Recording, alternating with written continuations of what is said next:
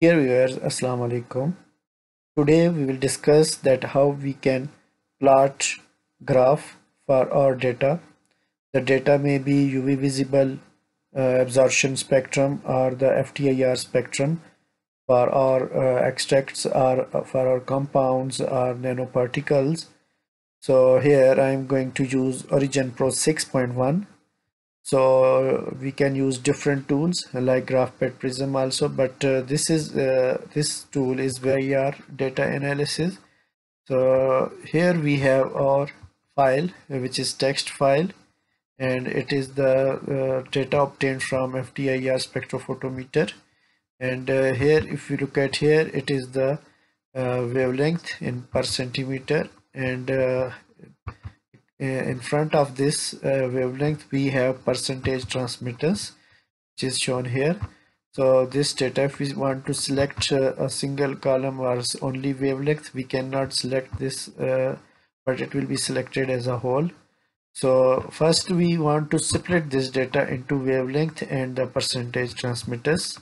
That's why we need two different columns. Like here we will put wavelength in the x-axis and the absorbance or percentage transmittance on in y-axis. So for this usually I'm going to use Excel file, Microsoft Excel. So how we will select this file. So I'm going to select this, Control A, then copy this file with, and now we are going to paste here in Microsoft Excel file. So here,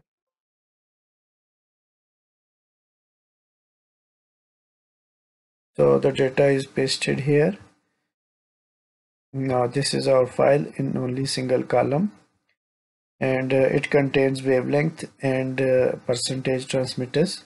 Now I am going to make this data into two different columns, wavelength in one column and the percentage transmitters in another column. So for this we will select this column, so it is already selected, A1. Now we will move to data, and in data we will click on text to columns. So text to column, then it is delimited, so it is checked, already delimited. Characters such as commas or tapes separate each field. In fixed width, fields are aligned in column with spaces between each field. So this is selected, delimited. Now we will move to next, and in next we will check this space because we have space between two different datas or figures which are present here or shown here. There is no comma or full stop between. If we separate this data according to full stop, then it will be separated from here and here also. So we are going to separate our data according to space. So after this we will go to next, and now if you look at here, our data is separated here with this one and this, so it is separated by two different columns. So we can also use this destination, that where we want to paste. So we want to paste in C and D or B or C, so it is the destination. So we are not going to change this destination, and we will go to finish, and after finishing this we get our result in two different columns. So now look at here, it is our, in A column we have wavelength in per centimeter, and in B column we have now percentage transmitters. Now we separated our data into two different columns, and we will select this and copy this data, and now we will open our OriginPro, and we are going to paste this data in OriginPro.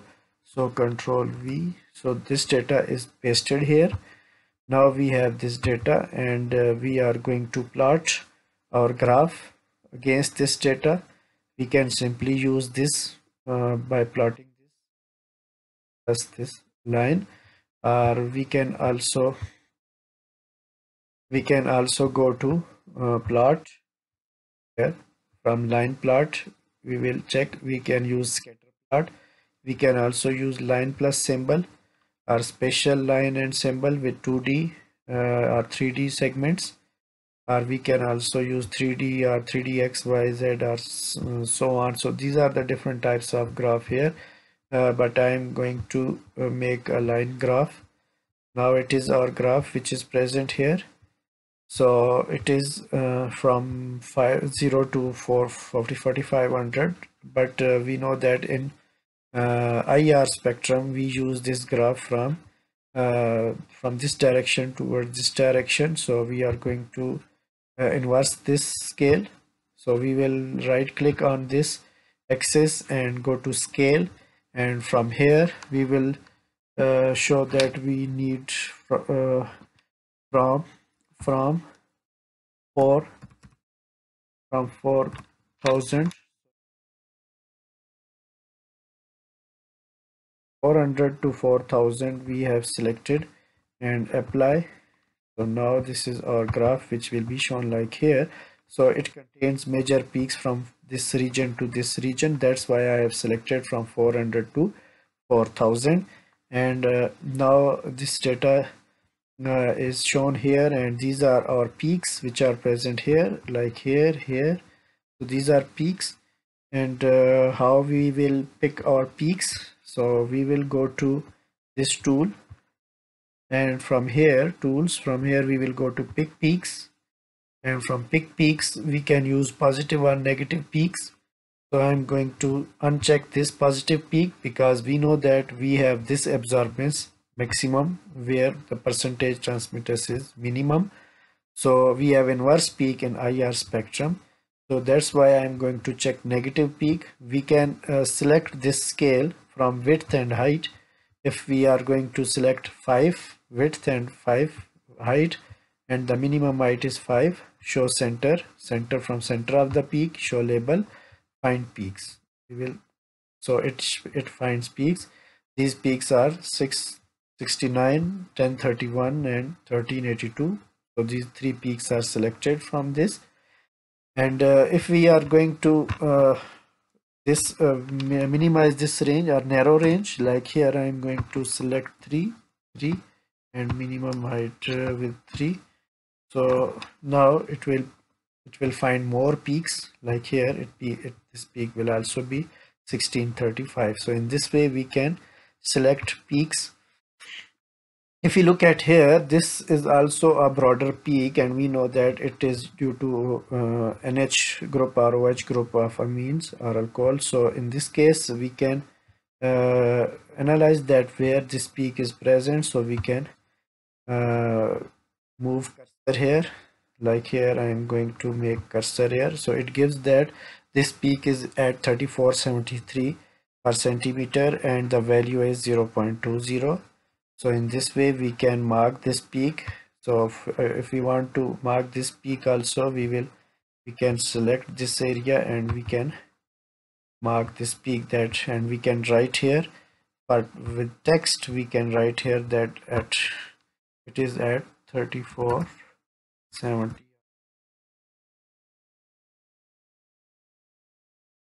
This after decimal it is a large range, so we can minimize this range. Sorry. So we will go to peaks. So here we have data, here graph, and then peaks. So these are the peaks, and these are the negative peaks, and these are the values.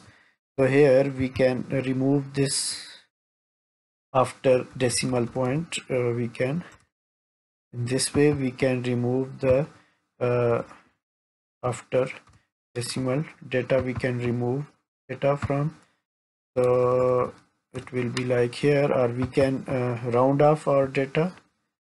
We can also round off our data. So I'm only going to show you that how we can. So okay, now this graph will show us peaks like here, this like this 1635, 1382, 1031 and 669. So after this we can change this point, like here this peak. So we can select this, that how this peak should be represented. So this should be red, and the individual color should be like black. So I'm going to apply. Okay, Now it will be shown with black. It can also be shown with blue color or some other, so we can select. We can also select that this color should be individual color, should it will be blue. Apply. Okay, now it is blue. We can also change this color after this data, so it should be blue. And we can change the font. It should be Times New Roman, so we will go to Times New Roman, and the size, and then it should be bold or not, and then we will go to apply. Okay, now this is our data. These peaks are present, and we can also change this line, which is a solid line. It can be dotted or dashed line, and the width should be I usually use 2, so width will be changed, and the color can also be changed from here. So we can use, like here I'm going to change its color like red. So okay, so in this way we can change this color of our this spectrum.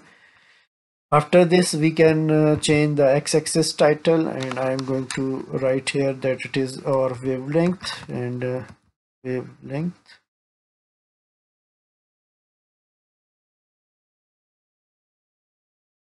in per centimeter, and then we can change its it into bold, and then we can change its size from here to 20. We can also change the font style. Text style should be Times New Roman.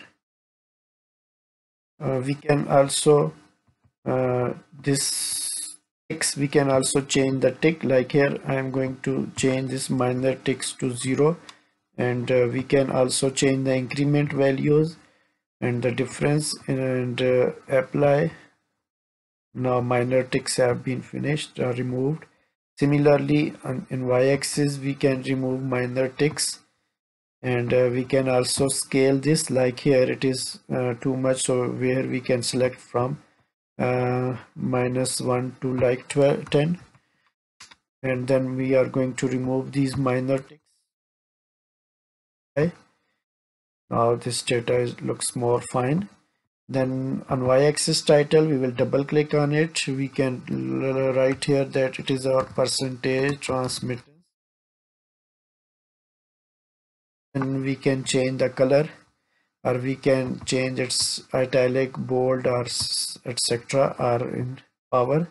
And here I am going to change this again in for all this data we can change our data from Arial to time of this, and we can also bold, make it bold, and we can make this like these peaks. We can also change the color of this arrow. Like here it is it should be blue. Thickness can be changed, so it will be similar like these arrows. So in this way we can make our graph. We can also change our legend. Like here I am going to write here that it is something nanoparticle,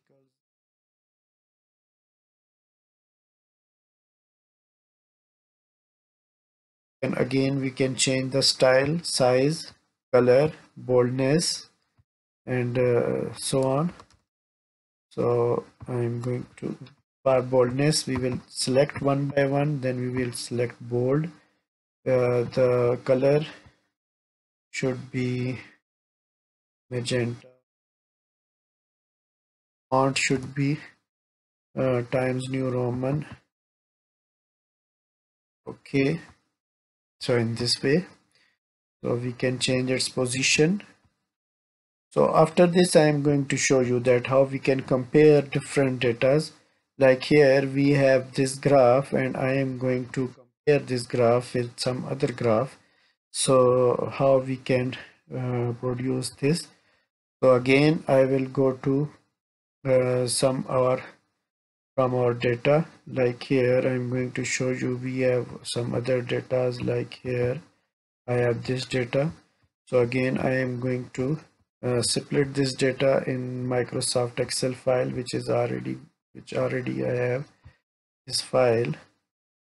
So I'm going to choose this file from here, and I am going to, so here I have this file. I am going to select this file, copy, and again I am going to paste it here in OriginPro.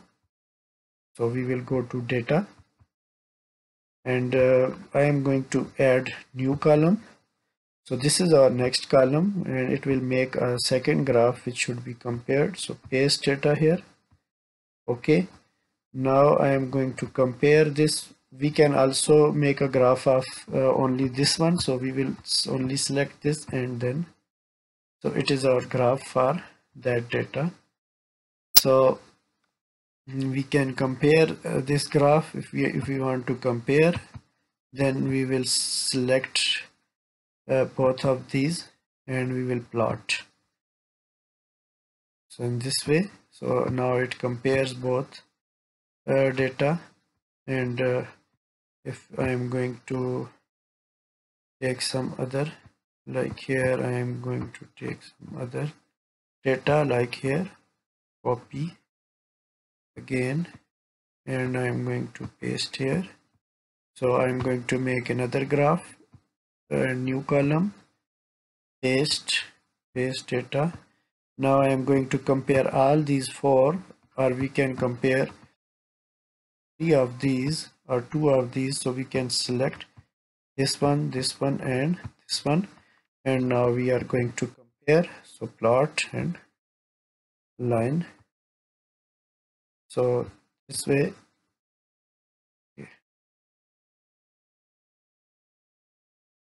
so for this I am going to select only this and this one, plot.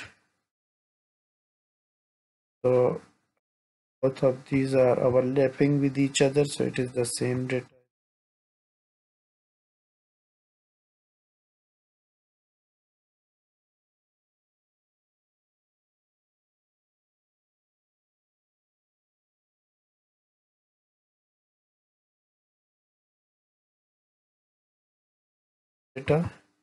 From here I'm going to